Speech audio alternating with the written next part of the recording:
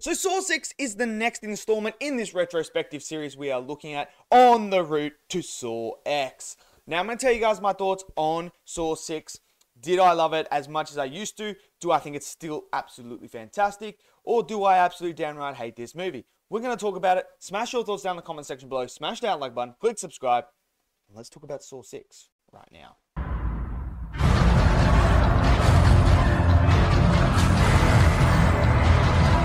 Okay, so Saw 6, the sixth installment in the Saw franchise, was a movie when I remember watching it for the first time in that, thinking this was absolutely fantastic. Thinking this is definitely right behind the first Saw as my second favorite film of this franchise.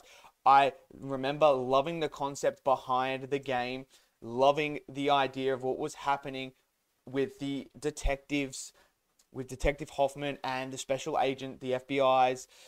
I remember enjoying it. So, coming back and rewatching it, what do I think of it now after rewatching it again? And I'm going to tell you guys straight up, this is still easily my second favorite of the Saw franchise. I think number 6 is actually really good.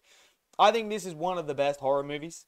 I think it's just, this is the perfect sequel to a Saw movie. This is what every sequel needed to be after the first original Saw. This is just the definition of what I think Saw is.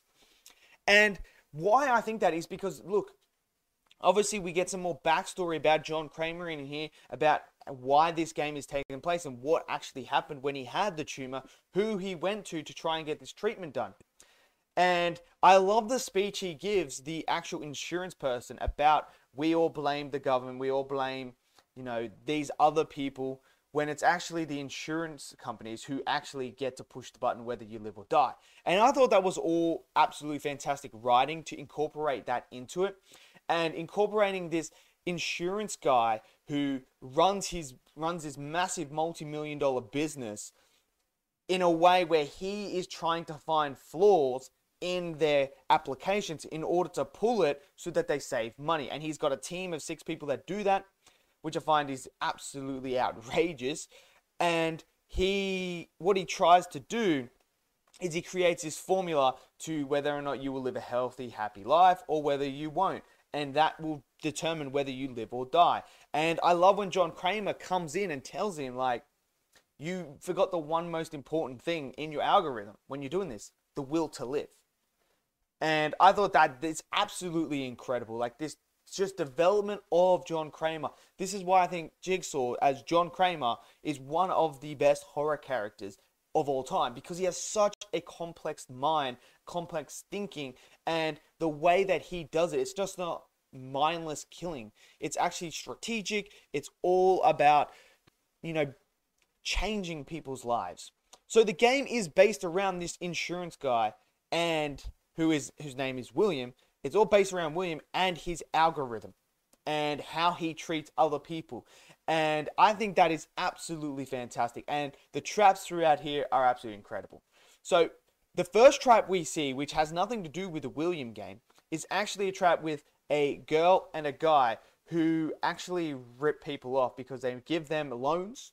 And in order to do that, they do it knowing full well that these people can't do the repayment. So they're going to cease more than what these people can actually afford.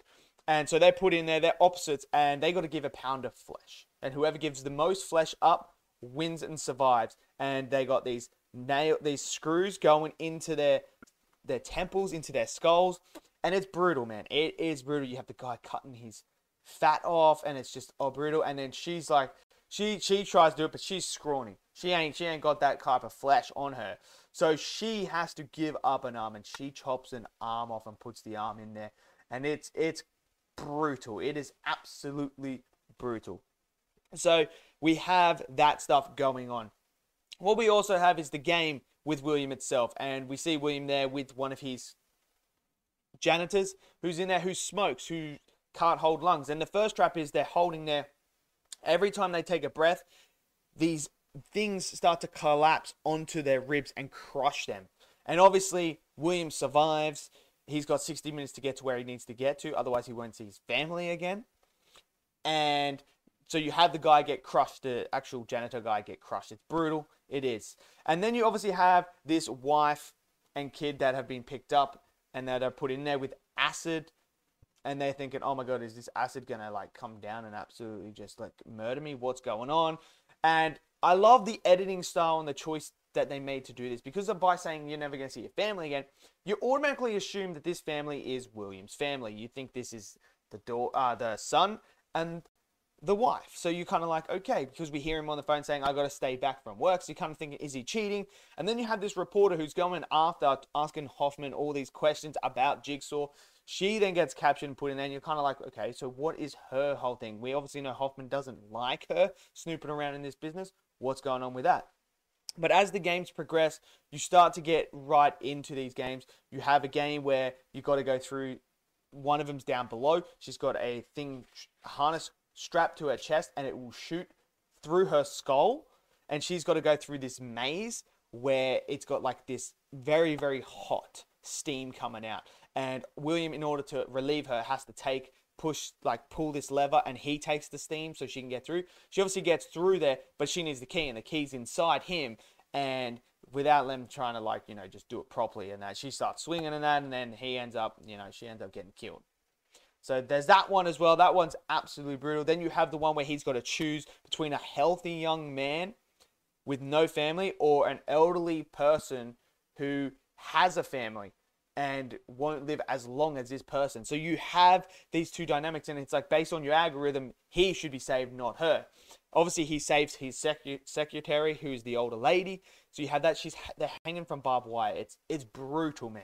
It is absolutely brutal. So you have that. This is all happening in an abandoned zoo, by the way. So as he goes through to the next one, this is one of probably my favorite traps of the actual whole Saw franchise, is as he comes in, he's got his 6 members who go in and find the flaws to discredit these people so they can't get coverage.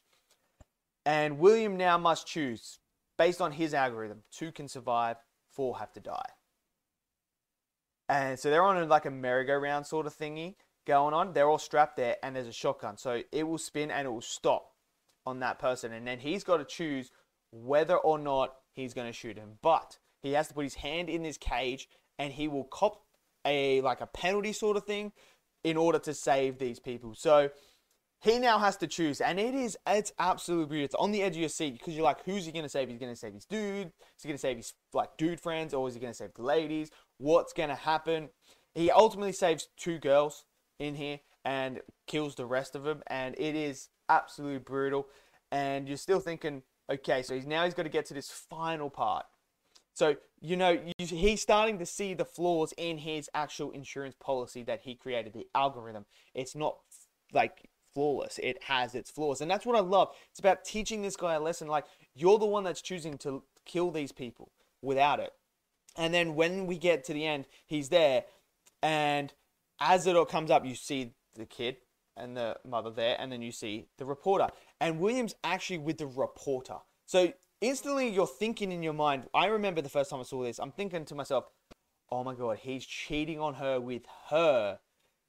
And he's just ran to her and now that. But no, it's not. It's actually the family of the guy who came in to see William to get coverage so he could get this surgery to fix his brain tumor. And then it's something to do with William's like, no man, you've had oral surgery. So you lied about it. You're like, I just can't do it. It's policy. It's policy. So he basically killed him, and that's what he says. He says, you kill me.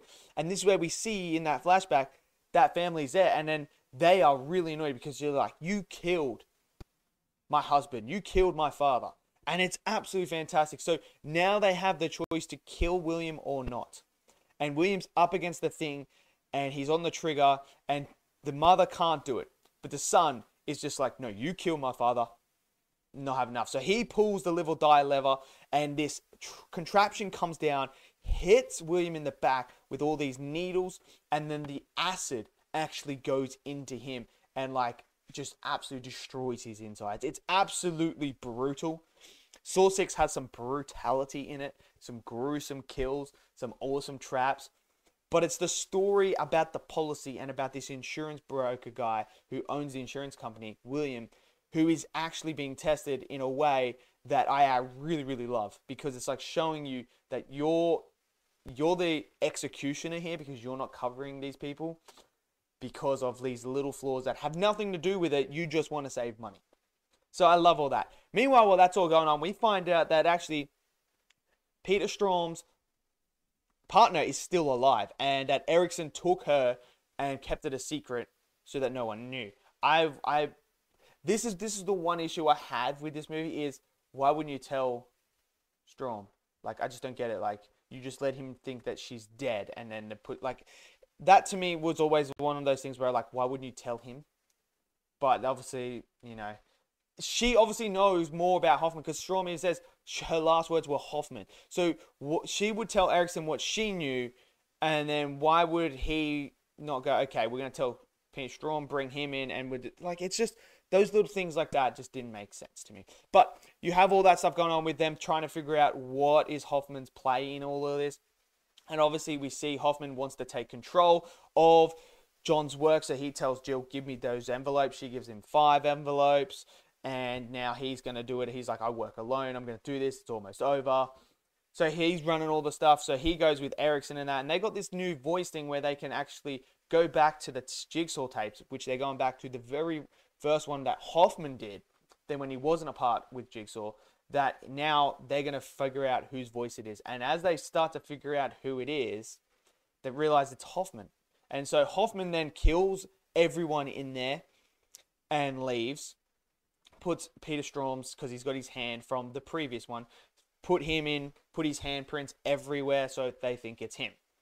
So then he goes, and this is where we find out that, going back to those ones, that what Hoffman actually really did with Amanda. Why did Amanda kill the doctor in number 3?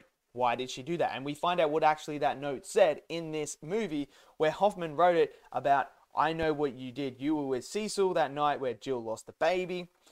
You were the one telling him to go in and do all that stuff.